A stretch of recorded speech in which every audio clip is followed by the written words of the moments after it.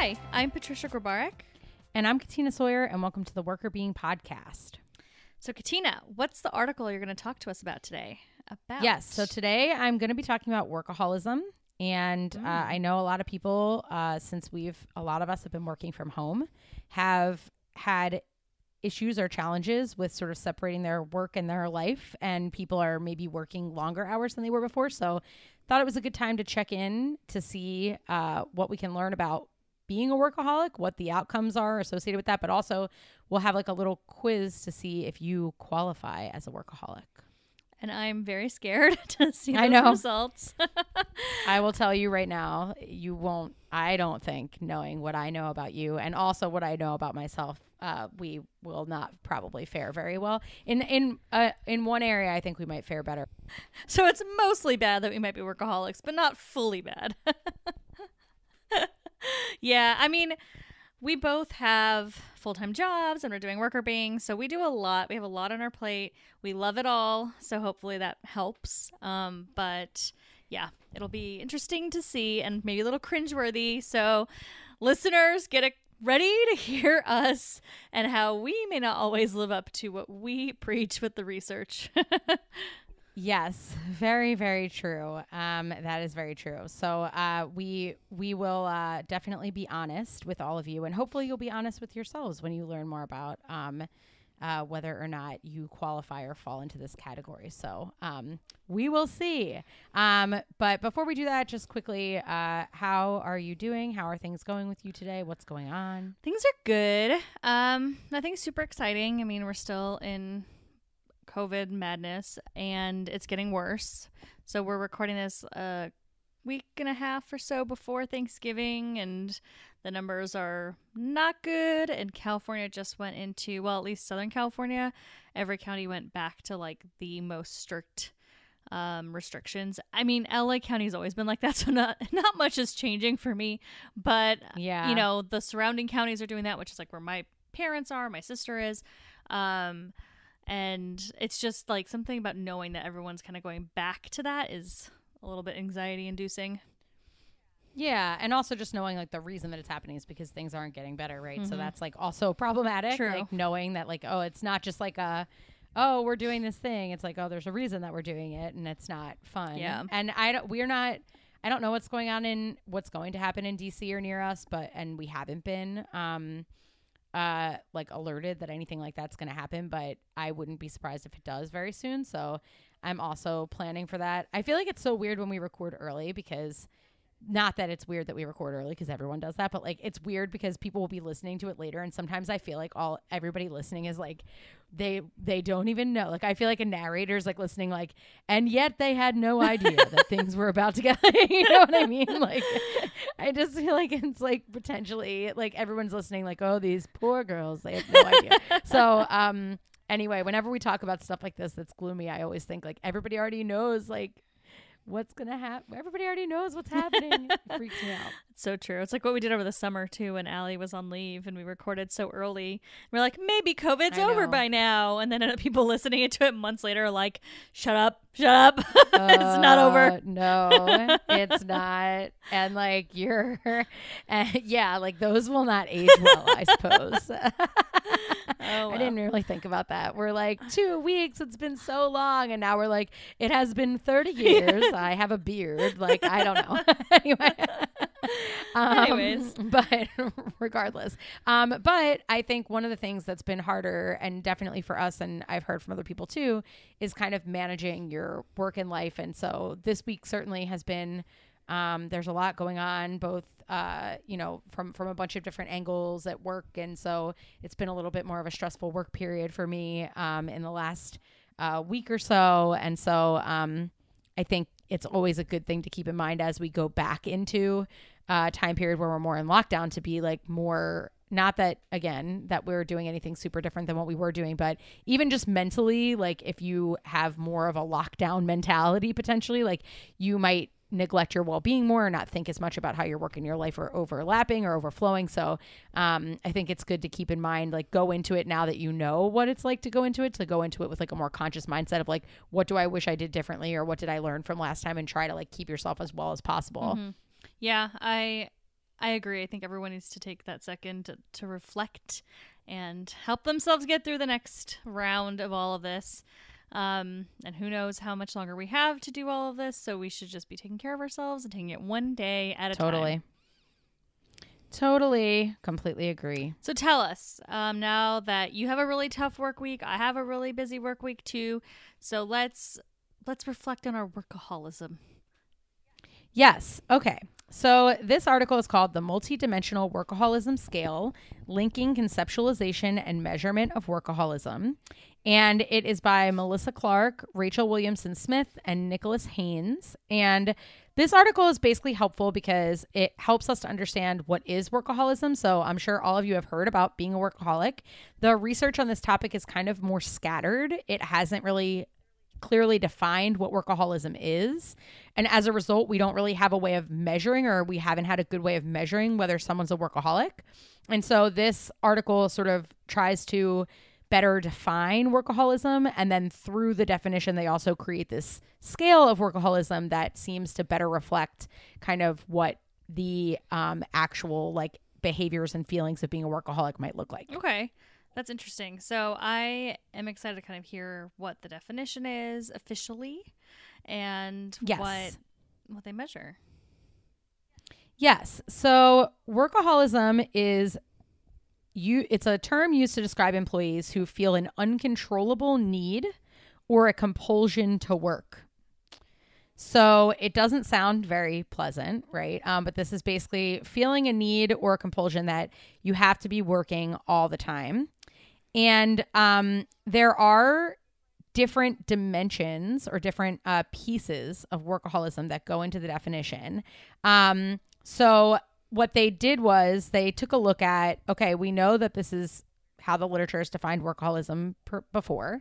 And now we want to kind of review all of the different pieces of research that have talked about workaholism and come up with these like kind of main characteristics or components of what it is to be a workaholic. Mm-hmm. So they came up with these 4 things that kind of emerged from going through the literature that seem pretty central to being a workaholic. So while it's not the definition, they're sort of core to like understanding what workaholism is.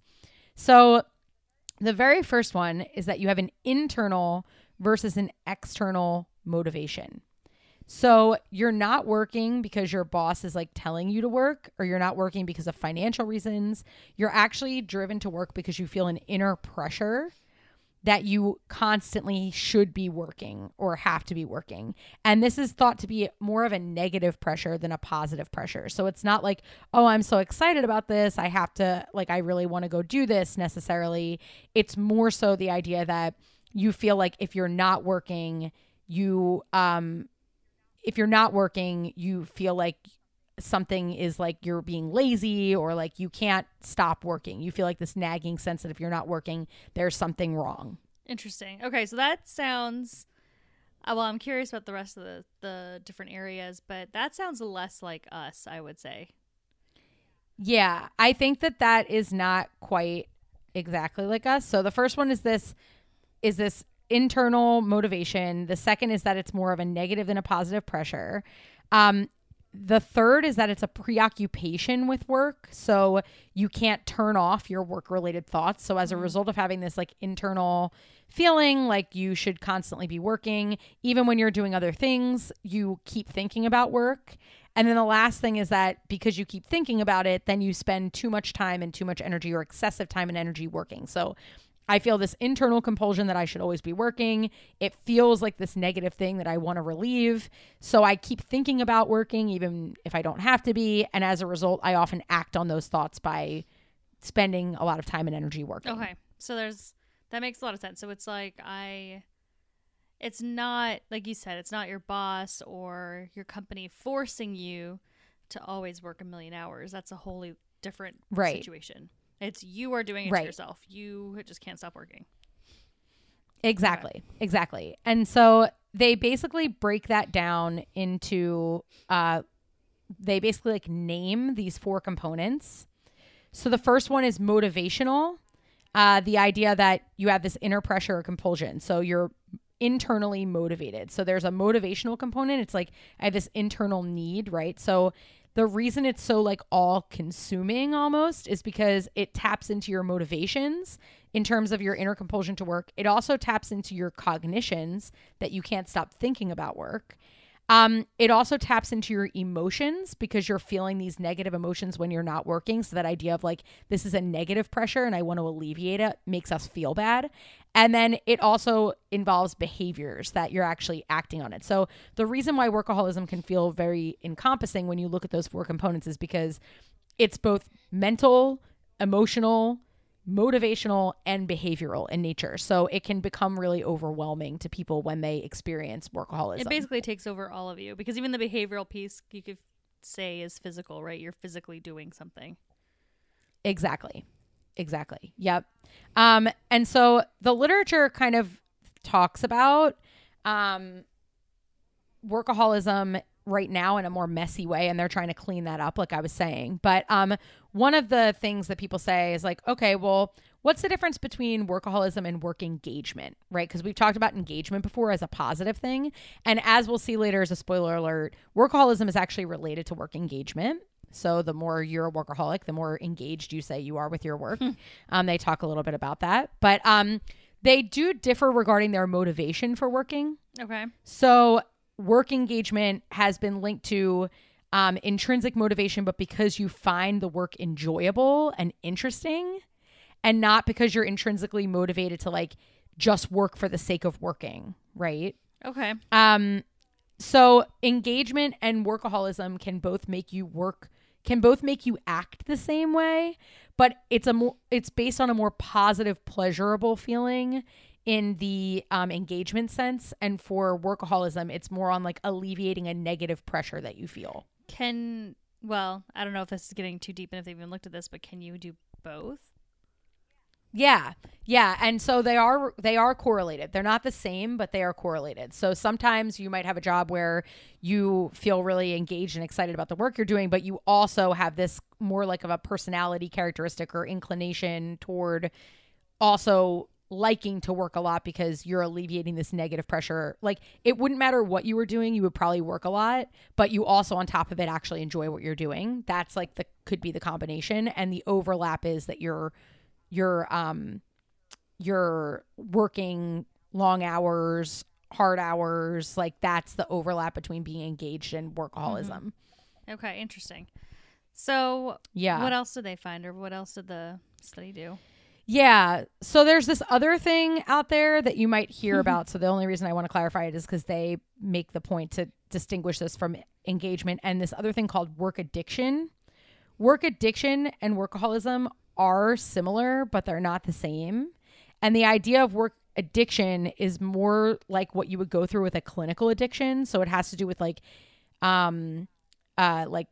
withdrawal from work and like trying to keep yourself from working, but like relapsing around work. So like it's a more severe, more compulsory, even though this is still a compulsion to work. It's like, it's more in the clinical realm and less in like what we would consider in like the normal psychology realm of, a lot of people are workaholics, but work addiction is different in the sense that it basically makes other things in your life deteriorate to a much greater extent. So it's kind of like, you know that it's not healthy for you to drink on the weekends, but maybe you drink on the weekends, but like you're not drinking every day. It's a little bit of a difference when you have to deal with somebody who's doing something in a way that's actually detracting from their ability to like live their life in any other venue. Whereas workaholics can manage other things and be like a person that's fully immersed in other parts of their life too, if that makes sense. Yeah, so work addiction sounds like something that you probably need to get some help with external to yourself. Exactly. Exactly. I mean, obviously you can always do therapy even if you're not at that extreme to maybe help you with workaholism, but it's not the same. Exactly. So it's like a little bit more manageable. You still function in your personal life, but it's not always great either. Right. People might be worried about you that you're working too hard or too long, but it's not, there are things that you could do within your purview to curb those things if you wanted to. It's not something that's more out of your control and would take like more serious time and energy to try to get rid of. So it's not like engagement because it's less positive, and it's not like addiction because it's less negative, basically. So that's basically how they're framing up workaholism. It's a normal reaction or a normal way of working, but it does have these bad kind of consequences associated with it. And what their basic charge in this article is to sort of tack down what is it, and then I can tell you a little bit more about what it does for you, if that makes sense. Yeah, let's do it. So are we going to be quizzing ourselves? Yes. So they went through a ton of information and data and polling people to come up with the items and to pare down the items and all that kind of stuff. And so from that perspective, I'm not going to get into the details. Basically, just trust me that it was very rigorous to come up with these items and test the items and make sure that they're tapping the things that they say they're tapping into. So that's all in the article if anyone's interested in finding it. But the real like gem of the article is understanding what tells you if you're a workaholic, right? So they did find that these 4 components exist: this motivational component, cognitive component, emotional component, and behavioral component. So I'll just go through each of them, and you can sort of think to yourself how high or low you think you would be on each of those, if that works. Let's do it. Okay, so the motivational component, each component is 4 items. So we'll start with the motivational component. So the 4 items for motivational component are: I always have an inner pressure inside of me that drives me to work. I work because there's a part inside of me that feels compelled to work. I have a strong inner desire to work all of the time. And there is a pressure inside of me that drives me to work. Okay. So that's basically all encompassing. Like, I'm just motivated to work more than maybe I should. So how do you feel about this sub-component? I think that I have it. Because I have trouble sitting still. Like here's what I'll say. If I have set aside time for relaxation, I can relax. But if I feel like I have set aside time, or I don't have time set aside where I have like set in my mind, I'm going to relax, I have trouble not turning downtime into work time, if that makes sense. Mm-hmm. So I think that if there's time that could be dedicated towards whatever, I'll always usually dedicate it towards doing more work than I will towards doing something else, which sort of tells me that I feel some sort of motivation to work when I don't have to be, potentially. Yeah, I think I'm with you. I don't think I'm super extreme on it. Like, there are definitely times where I'm just like, I don't want to work anymore, and I'm going to sit here and like watch Netflix or whatever. Yeah. But I do feel like there's a lot of my day where I'm just like, well, I could be working and I kind of need to keep working. So I feel like I have the same thing as you. Yeah. I think that it's like if I haven't told myself that this is time that I'm not working, I'll make it time that I am working, which sort of makes me think that maybe, and I think that's probably same for you. So then the cognitive component are all things about thinking about working. So I feel like I can't stop myself from thinking about working. In general, I spend my free time thinking about work. At any given time, the majority of my thoughts are work related, and it's difficult for me to stop thinking about work when I stop working. I think that's probably my highest one. Well, I haven't heard the other questions, but I think this one is... Yeah, that's true. This one is probably higher, too. I feel like I am thinking about work a lot. I think that when I go to bed even, which I know we've talked about is bad, and we have told all of you not to do it, but I know that unless I do something very intentional, like a headspace meditation or like something like that from like a sleep perspective, I will go to bed thinking about, all right, what do I need to do tomorrow? What are the things I have to do? Like, just thinking about all of that. Yeah. And so I do feel like that's pretty high for me as well. Yeah. I feel like I'm thinking about like Brendan and I go for a walk sometimes around the neighborhood, and most of our walk is usually me talking about work related stuff to him. Like, and he's just like, okay, whatever. And, generally our dynamic is that I'm much more talkative than he is. So like but the content of my conversation is usually like about a paper I'm working on or something we're working on or like whatever, like he hears a lot about my work. Yeah, I feel like that's true for me too. I think I spend a lot of time talking about it and thinking about it and both. Yep. Like, yeah. Okay. So that's good to know. We're both high on that. Yes. And then the emotional component is the one that I think I'm lowest on. So these are, and this is probably just because I feel like I'm low on emotionality in general, but I feel upset if I have to miss a day of work for any reason. I'm almost always frustrated when I'm not able to work. I feel upset if I cannot continue to work. And when something prevents me from working, I usually get agitated. So I think the last one, like if I have to get something done and something's in my way, I do get frustrated with that. Like if Wi-Fi is not working or, you know what I mean? Like something like that, I do find that frustrating. But in terms of like being upset if I have to miss a day of work or being like, I don't know that I'm like, I get like as emotional about it. Maybe I get stressed about it. I don't know if that's the same thing, but I don't know. Interesting. For me, I think I don't like if I have to take off a day of work for, I think this doesn't count for vacations, right? Because I think both you and I are like fine with taking vacation. Yeah. But when it comes to like a random day off, like for example, tomorrow Nittany has to go to the oncologist in the afternoon, which means it's going to take a big chunk of my day away from work. Right. I'm not like upset about that or like frustrated with that. Yeah, I think this doesn't Right. feel as close to me. But I do agree that if something is like getting in my way over and over and over again, that's when I get really frustrated and annoyed. Like, well, this makes me like the worst ever to live with probably, but Danny, like if he has to come in and tell me something in the middle of something, and I'm in the middle of working on something, like I basically don't even hear him. I'm just like totally tune him out in such a way that it's just, and so if I have to actually stop, then sometimes I might get a little annoyed. Yeah, me too. But I don't feel like this is like one where like I wouldn't be like, I don't feel that the emotional component is as much for me as like the cognitive component or like feeling something. So that one I think I would be lower on too. And then the last one is behavioral. So when most of my coworkers take breaks, I keep working. I work more than what is expected of me. I tend to work longer hours than most of my coworkers, and I tend to work beyond my job's requirements.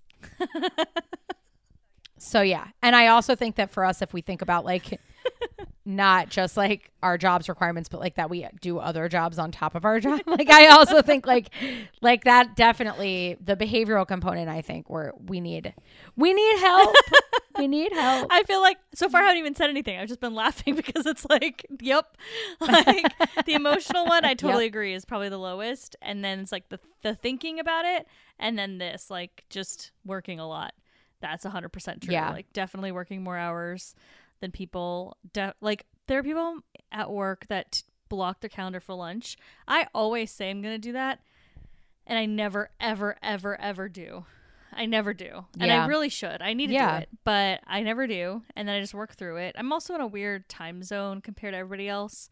So I think that makes it weirder. True. It's like my lunch is like a time that everybody's kind of working, wrapping up their day, things like that. So makes it a little bit harder. But I feel like I just add to my plate all the time. Anytime there's like a cool new, I mean, obviously with Worker Being, right? Like everything that we're doing, all the things that we want to do and we get excited about, we love it. So that's that's why we're pushing through it. But we add a lot to our plate with Worker Being. But then also even in my full-time job, it's like, oh, there's this new project. Like who wants in? I feel like I'm always raising my hand, maybe too much. Yeah. I mean, I think that's part of it too, is like protecting your time and not spending, if you're going to do a lot of things, spending your time on things that are actually like beneficial for you and that you like doing, and not things that like are just time fillers because you feel bad, which we've talked about before on the podcast. So I think that's one way to help potentially overcome some of this, is being really thoughtful about what you take on and whether you actually want to be doing it, which is something I'm not good at. I like just said no to something today that would have taken up a lot of my time, and I felt really good about it. So that I've been trying to get better at too. Yeah. So workaholism, those are the 4 components, and there are some things that it's related to. So, it is related to, perfectionism, wanting to be more perfect at things that you're doing. It's related to, so from a personality perspective, it's related to perfectionism. It's also related to negative affect, which they measured as a personality trait, but I would imagine it could also be related to in the moment feeling more negatively or more negative emotions, especially the emotional component is basically made for that. You have higher work-family conflict, higher work interference with family, higher family interference with work perceptions, higher emotional exhaustion, lower physical health. But it is positively related to engagement, which is interesting, right? So engagement's a good thing, but this was positively related to engagement. So it could be related to you really liking your job and wanting to work hard, and being absorbed in what you're doing might be a good thing, right? But when you're trying to alleviate, I think what the take home message is that you have to understand why you're working so many hours on the job. And if you're working a lot of hours because you really like what you're doing, which for us, we're thinking about it. Are we working longer hours? Are we, what's the behavioral outcome? Our behavioral outcome might not actually be that bad because we actually like a lot of what we're doing. So some of the behaviors may be due to this like engagement component, right? That might be like the shared overlap. But if you're working because you just feel the pressure internally to work and you need to alleviate that negative pressure, as opposed to feeling like excited about what you're doing, that's when these negative outcomes will come. So you'll have more emotional exhaustion. You'll have more conflict with your family, more perceived interference of your work and family and one another, more negative affect, things of that nature. So basically the outcomes are bad, associated with wanting to alleviate the pressure to working just for the sake of working because you feel like you're lazy if you don't, or you feel like you're not being productive if you don't, is what's problematic. It's not necessarily whether or not you're working long hours, but why you're working those long hours. And if it's just because you're going to be upset, you feel a pressure, you can't stop thinking about work. If that's why you're doing it, then the negative outcomes will come. Whereas if you're doing it because you're really excited about something, then it's probably less likely that those outcomes will come. So I think the big take home is, if you're doing the behaviors of a workaholic, like you're working longer than everyone else and you're not taking breaks and things like that, that may have bad outcomes for you, but really think hard about what's underlying that. And if what's underlying that is this like constant feeling of like dread or guilt if you're not working and you're just inventing things for yourself to do, or you're pushing yourself to work harder just because you feel like you have to alleviate that negativeness, that's what you need to grapple with. It's not always just the hours, but rather like what's driving it.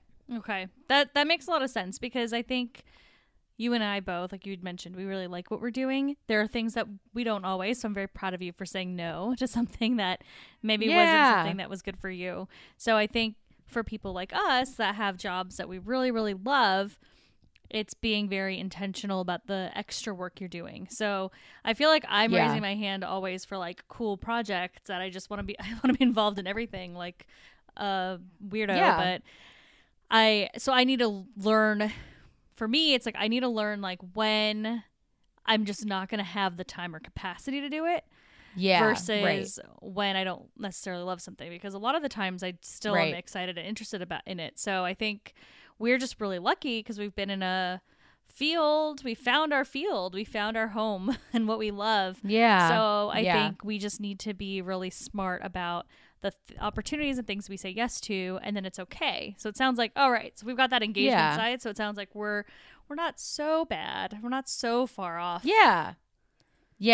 And that's why, I think, it comes with a caveat of like, we're not so great at managing our working hours. And certainly the longer hours you work, if you're not replenishing or recovering, that can have negative impacts.